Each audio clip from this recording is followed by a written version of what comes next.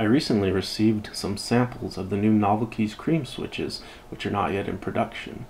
These switches, I noticed right away, exhibit an interesting kind of sticking sensation when you push the key at the very edge of the keycap.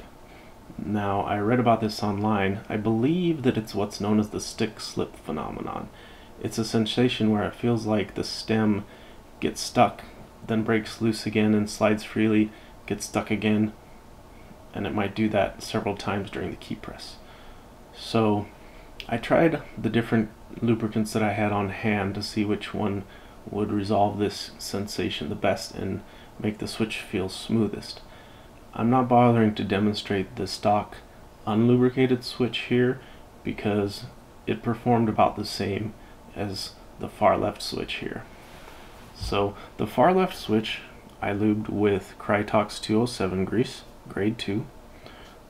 This switch I lubed with 205G0 from switchmod.net. This one I lubed with Extreme Fluoro, Finish Line Extreme Fluoro grease. This one I lubed with Super Lube multi-purpose grease with PTFE. And this one I applied a dry PTFE powder to. So hopefully you'll be able to both see and hear the stick-slip sensation that I'm describing.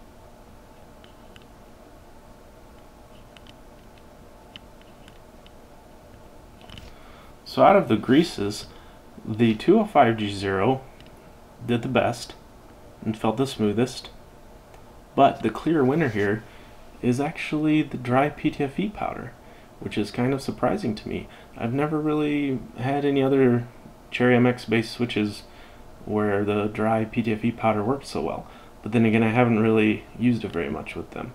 So if these switches continue to production the way they are now, and nothing changes, then I think this dry PTFE powder is a really good option.